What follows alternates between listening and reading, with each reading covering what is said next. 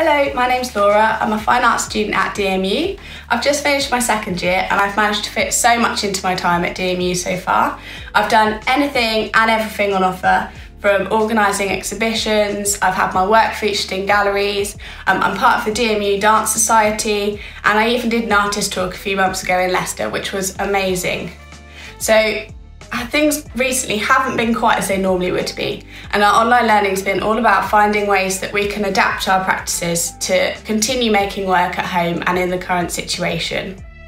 So despite second year not quite finishing as anyone would have predicted, I've still managed to make the most of my time at DMU so far, and the absolute highlight for me has to be the DMU global trips I've been on.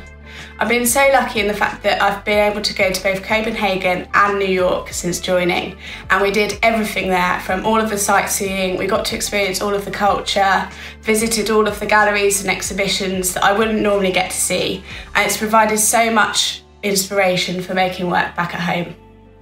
I've also had the chance to experience things that are going to help me after I graduate. So I had the chance to organise and run a children's art workshop, which is going to help me go into teaching and arts education in the future, and I've even done a teaching course.